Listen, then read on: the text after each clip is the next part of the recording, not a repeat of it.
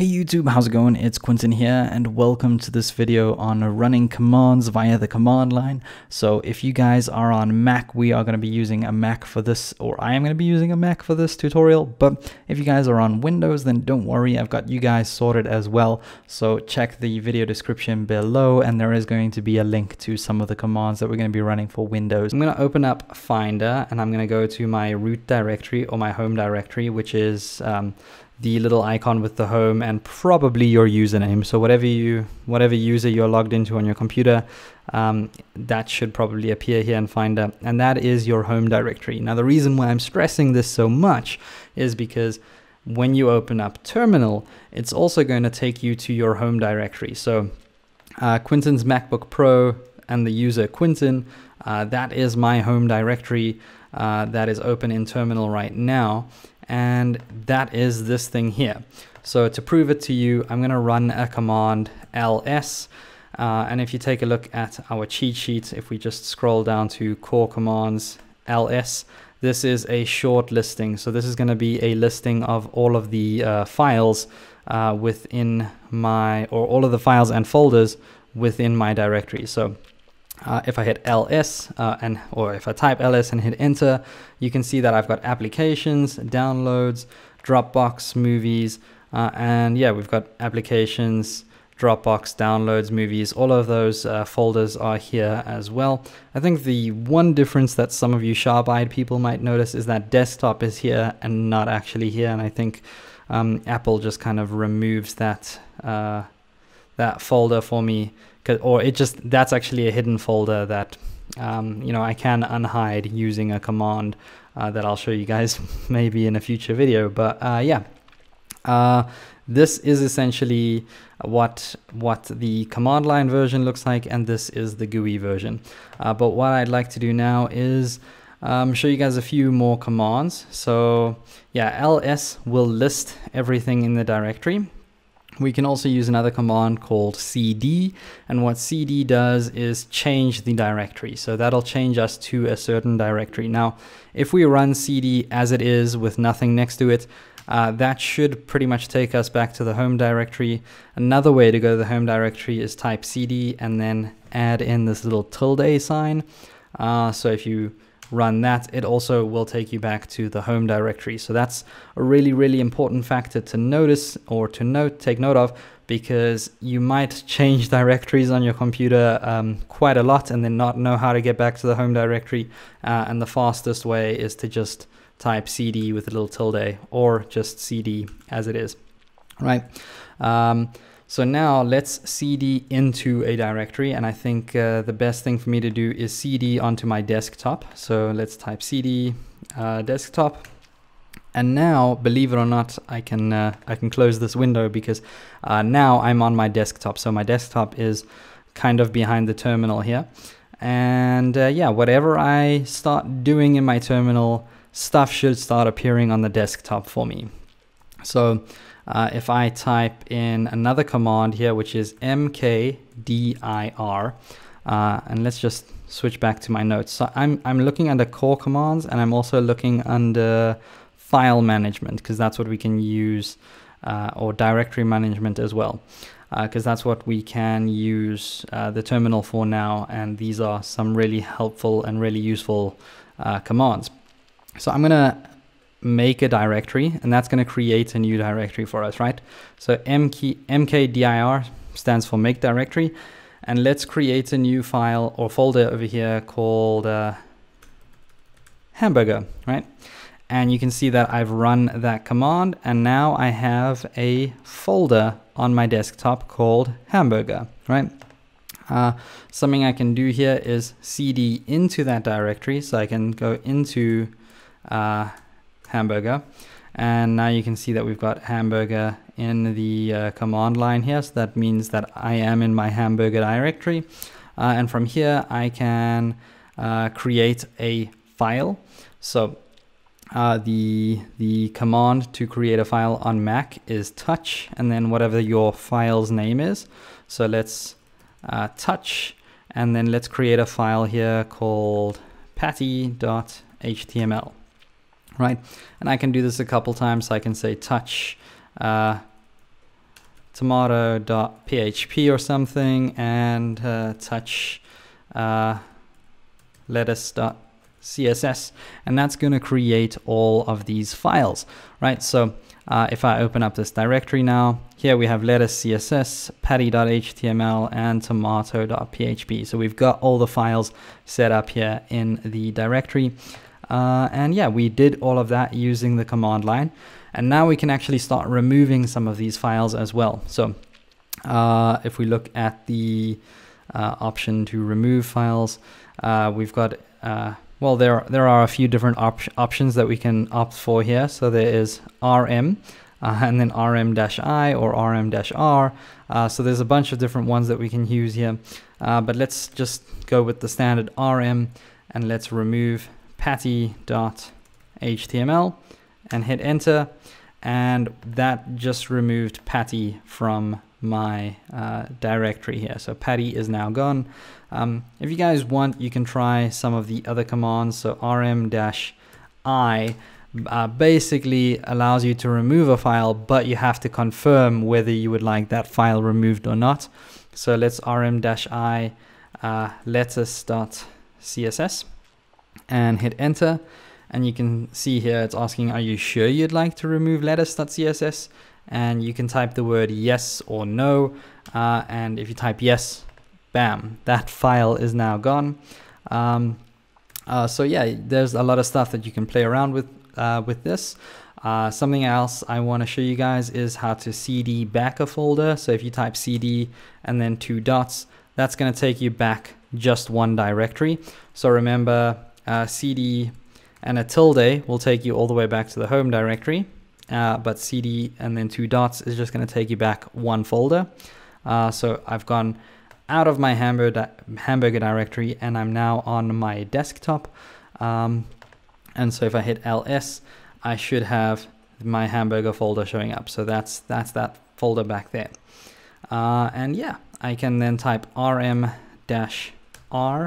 And if I look in my cheat sheet here, rm-r will remove a directory and all of its contents. So right now the hamburger directory exists and it actually has a file in it called tomato.php. So we can actually remove everything by just typing rm-r hamburger, right? And hamburger should now be gone, and you can see everything's kind of disappeared here as well. Now I kind of do want to, I probably should have done this before running rm-r, but let's open up the terminal here again and say mkdir test, right? So if I create a test directory on my desktop and then I type in my terminal, I type rm-test.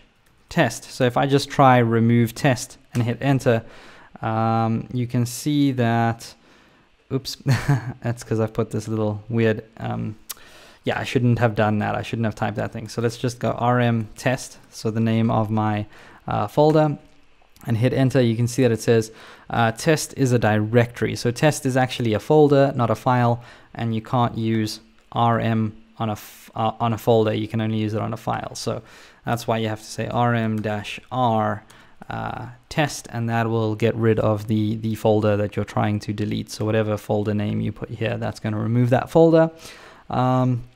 Something else you can also do, like after you've run a lot of commands in your command line, the command line can get a little bit messy like it is now. So sometimes it's just easier to type clear. That's going to kind of remove everything from the terminal, although not really, because I can still scroll up.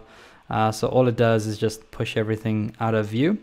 And yeah, let's actually go back to my home directory. So a neat little trick here, something I've just done, is I've pushed up on the arrow key, or the up arrow key on my keyboard, and that goes back to some of my last commands that I've run. So yeah, if you guys want to, you know, keep a history of commands that you've run, you can always just hit up and down and you can rerun a command.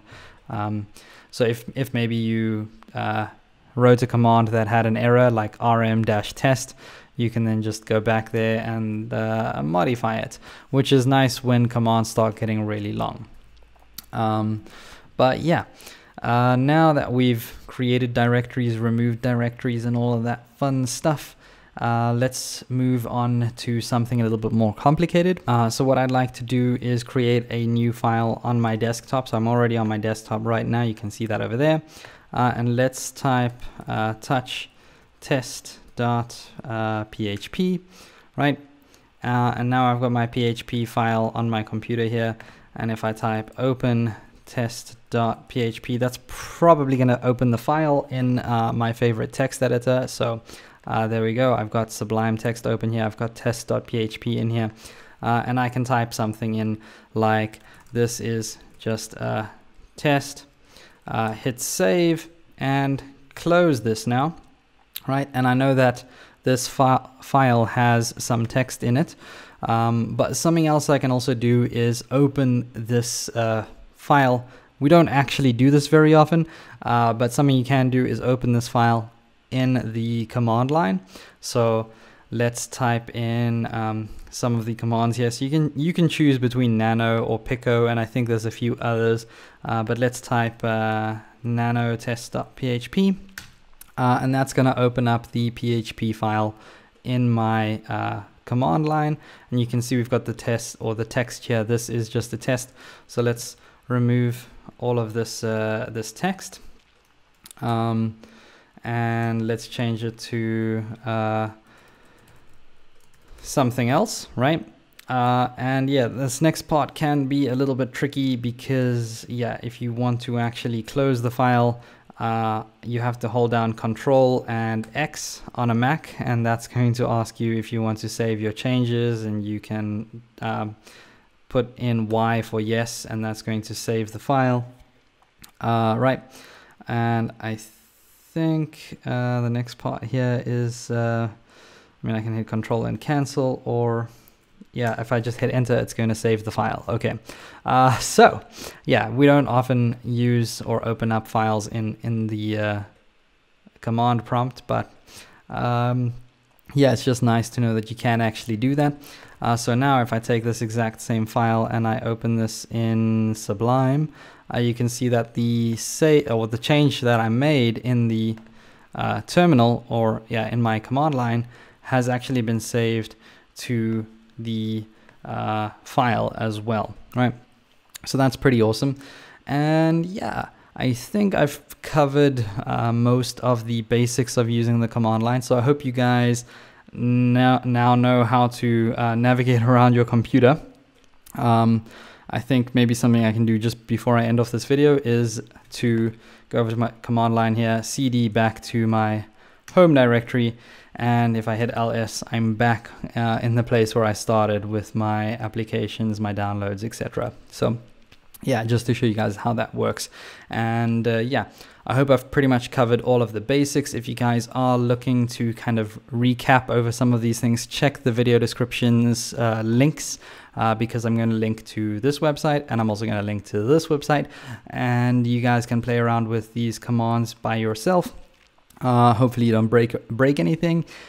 And before I end off this video, I want to talk to you guys about Dev Mountain. So Dev Mountain is a coding bootcamp that'll teach you everything you need to know to become a iOS developer, a UX designer, or a web developer. So if you're in that position right now where you want to make that career change, and you want to go from whatever you're doing right now, whether it be working at McDonald's, working at a regular office job, or you know, you've just finished school and you have absolutely no idea what you want to do with your life, go ahead and check out their website.